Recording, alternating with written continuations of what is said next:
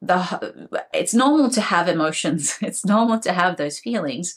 But I've been noticing all of these debates that are happening online where, somebody might be a little bit more open to having the conversation and they might have a few more facts, but then the other side gets really aggressive and insulting.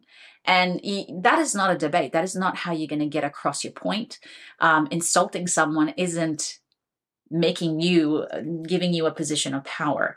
So again, it's listening and coming in with an open energy.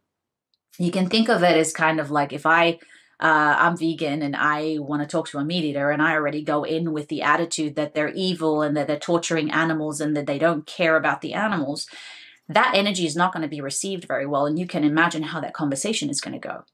When I go into those arguments, into those debates, I understand that this person doesn't know certain things, they have a different point of view, and that they don't mean bad. That they're not trying to harm the animal intentionally. I once ate meat. And if I had a vegan debate me, I would have felt the same way if I was in their shoes.